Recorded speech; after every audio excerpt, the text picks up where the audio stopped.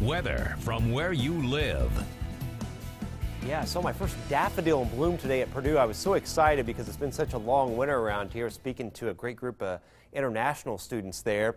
And notice the red golden color even on this silver maple tree along the Wabash. They are blossoming now. Also red maples coming out and the American elm starting to bloom and the Siberian elms. So the pollen's coming up. That'll get washed away by rain as we get late in the weekend, early next week. Warmer than normal weather, especially Saturday, but a wetter pattern. In fact, starting Saturday night right through next Thursday, a total of 2 to 3 inches of rain will likely fall, with the heaviest rain of all that likely Wednesday. Tonight, 30s area-wide from the 34 at Akron, Rochester, and Logansport to 37 Lafayette, Crawfordsville, and 36 at Remington and Rensselaer. Tomorrow, nice day. We'll just have a backdoor cold front coming in from the north and northeast, so only 54 Rochester.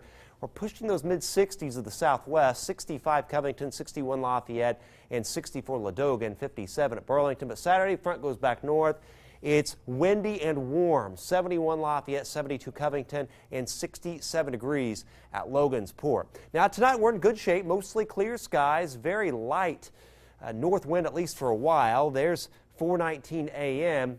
Now, that will be as a little backdoor front slides in. See those clouds kind of skimming in from the northeast?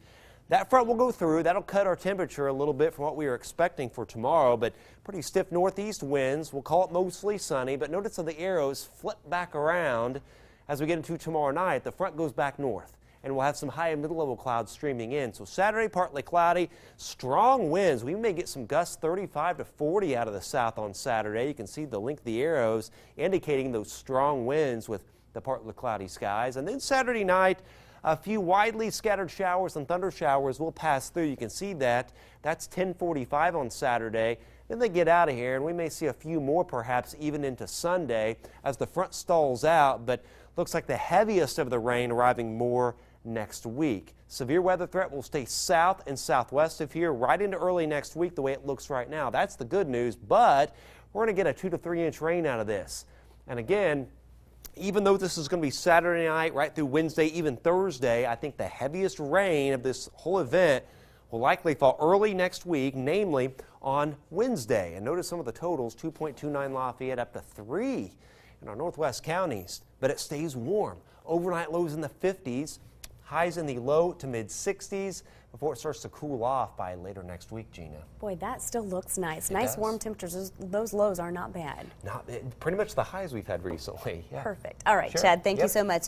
Well, just ahead, salty snacks.